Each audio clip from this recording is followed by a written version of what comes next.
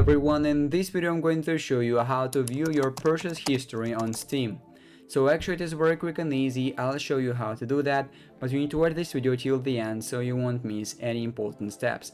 So first of all, you need to click on your nickname in the top right corner and then go to account details, the second option, to see your account details, obviously. Now in the account details folder you will see this interface.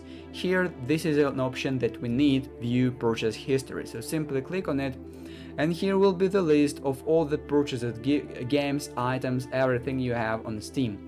But I have no items or games here because I didn't purchase anything on Steam yet.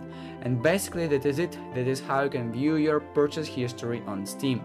If you found this video useful, leave a like and subscribe to the channel. Thank you.